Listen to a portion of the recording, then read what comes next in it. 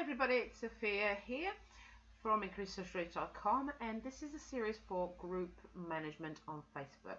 Okay, so today we're going to look at you. Do you remember when you have like your name of your Facebook group and loads and loads and loads of numbers?